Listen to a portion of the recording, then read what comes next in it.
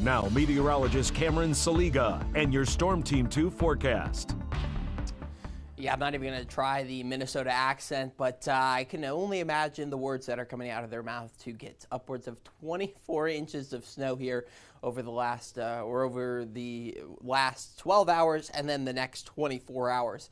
As we go through the daytime today, they will anticipate upwards of a foot of snow just during the daytime today, and that'll change as we go into the nighttime to upwards of 2 feet. But here we're just expecting the rain and heavy rain at that as we go through the morning hours. So as you're walking the four-legged friend, it's probably not a good idea in the morning. By the afternoon, we could see some clearing here as those temperatures enter into the 60s. Now, there is going to be a strong gradient in those temperatures just to the north of the Miami Valley, but we get into the 60s, even to the mid-60s out there. 67 degrees in Detroit, 66 here. Some areas could see the 70s, really the further south you are. Live Doppler 2 HG, we're seeing widespread rain showers here throughout the Miami Valley, and as we zoom on in, we see Greenville, Arcana, Pickwick, Troy, Sydney, and then further west into parts of Indiana, seeing some of that heavy rain at this hour. So if you have to be on the roadway here over the next several hours, give yourself a little extra time as the visibility is reduced. Now, as we zoom on out, we do see that snow in the northern portion of the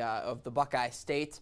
But here we have rain showers that will continue through your daytime, and temperatures right now above that freezing point, 36 up into Wapakoneta, 37 here in Dayton, 39 into Springboro. Now, as we go through the next several hours, we'll see that heavy rain just to the north of us, and we'll see that rain starting to come to an end here as we go into the afternoon. For some of us, the northern counties, you could see some of those rain showers throughout much of the daytime, but we'll have clearing down here. That's why it's a little bit better in the afternoon if you want to get outside. And then on the way home from work, we see those showers lifting to the north before another round moves in as we go to around 7, 8 o'clock and into the 9 o'clock and 10 o'clock hour. We could see those thunderstorms here into the Miami Valley. They move out, though, and then we clear the skies out as we go late into the nighttime.